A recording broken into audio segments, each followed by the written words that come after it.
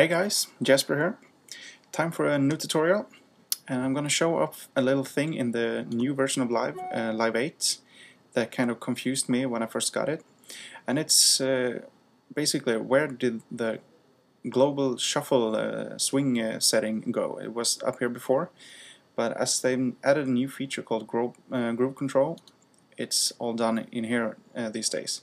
So you need to add some overall global shuffle to your stuff. You need to go to this new button and go to the groove section and down to swing. And here you have some old swing settings from, if you remember in Live 7, you could choose like swing 8 and swing 16, etc. But here you have different swing settings, and they're all numbered, and swing 1 means it's very light swing and goes up to 6, which is very heavy swing. So let's go for the heavy one just so we can notice the difference. So if we drop it here, this is the only groove we have added in the project. And if we listen to a loop here,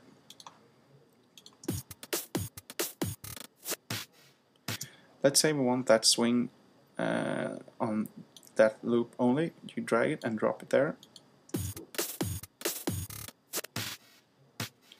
Now it's very heavy. You can adjust the overall groove.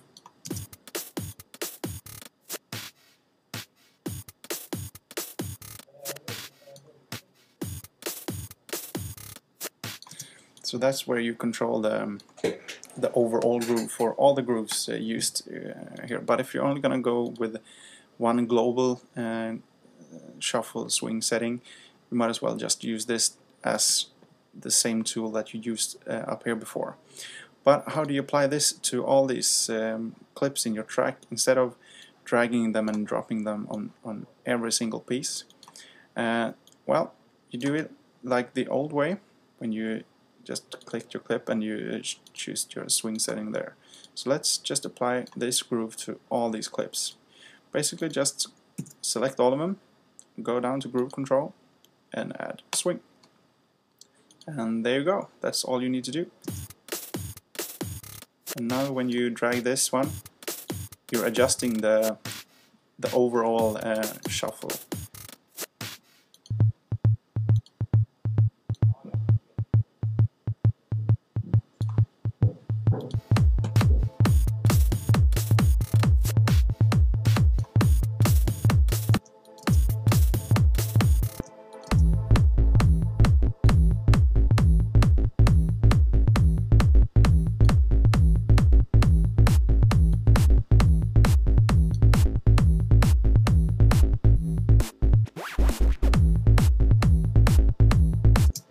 So that's basically how we do it. If you have any questions, just post them in the comment section of this video or on airbasemusic.com in the forum, and I'll gladly help you out. So take care.